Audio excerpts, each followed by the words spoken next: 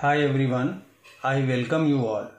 Today we are going to do a 10th grade geometry problem of circle topic, which is an interesting question and has more than 3 solutions, but we will discuss 3 solutions only. So in this question, in the diagram given, this is a circle with center O. AB is diameter and AB extended to P such that BP is equal to BC, where C is point of contact where this PQ touches the circle. QA is also a tangent which touches the circle at point A. We have to prove that OP is equal to OQ. If we join OC radius and tangent at the point of contact will be perpendicular, so this is 90.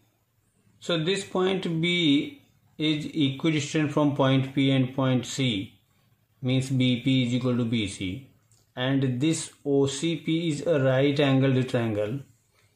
So and this is hypotenuse. So B will be the midpoint of OP because this B will be equidistant from the all 3 vertices of the right angle triangle here. We can prove it like if we draw perpendicular from this point to OC, we drew perpendicular and this is 90. So this is 90, this is 90. So these two lines are parallel. Because BP is equal to BC, so this angle is equal to this angle. Let us suppose this is X, so this will be X. PC is parallel to this. Let us suppose this is R.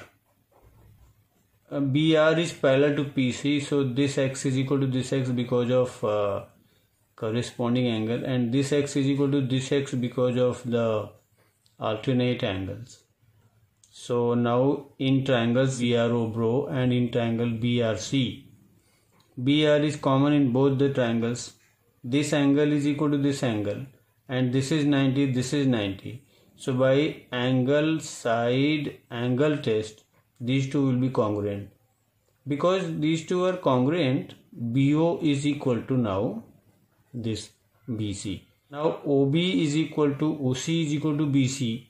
So definitely all the 3 sides are equal, and then it will be an equilateral triangle. Angle means this is 60. This is equal to this. OA is equal to OC radii. This is 90 as radius and tangent. The point of contact will be perpendicular. This is 90, this is 90. And this OQ is common in both the triangles, this triangle and this triangle. So these two triangles are congruent. So if these two triangles are congruent, this angle is equal to this angle. But this is 60. If this is 60, and this will be 120 because linear pair 60 plus 120 is 180, and these two are equal. So this is 60, this is 60, all the 3 will be 60, 60. If this is 60, this is 90, this will be 30. And since this is 60, this is 60, this whole is 60, so 2x is 60. 2x is equal to 60, so therefore x is equal to 30. So this is equal to 30. And this is equal to 30. Since base angles of the triangle OPQ are equal to each other, each is 30, 30, we can say that OP is equal to OQ. So in method 2, we have joined OC and CA. Since C is the point of contact and this is tangent, this is center, so this will be perpendicular. And let us suppose this is X. So this is X also because BP is equal to BC given, and therefore this will be 2x. This is X, and this will also be 2x because OB is equal to OC. So base angles are equal, base angles of an isosceles triangle.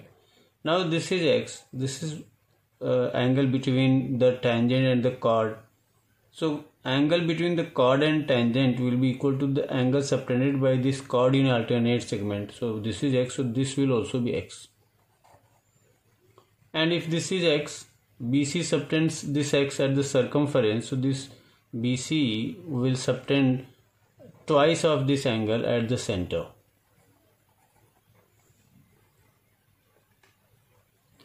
So we are getting 6x is 180. So x is 30 degree. So this is 30. This is also 30. Now these two triangles, triangle OAQ and OCQ are congruent. We have already proved. This is 2x. So these two will be equal, and these, so this is 2x, this is 2x. So this is 60. This will be 30. Once again, this is 30, this is 30, so OP is equal to OQ. Or we can prove that OC is common, and this angle is equal to this angle. This is 90, this is 90. So these two triangles are congruent. So this is 30, so this will be 30. And these two triangles are congruent, so we can directly say OP is equal to OQ. Now in method 3, this is 3. In this method, this is x, this will be x, this is 2x, and since this is x, angle between PC and BC, so this BC will subtend x here also. Alternate segment theorem. Now this is 90 and this is also 90. Radius and tangent at the point of contact will be perpendicular. So consider AOCQ. These two opposite angles sum is 180. So we can say that AOCQ is a cyclic equilateral. So we can say that we can draw a circle passing through these points like that.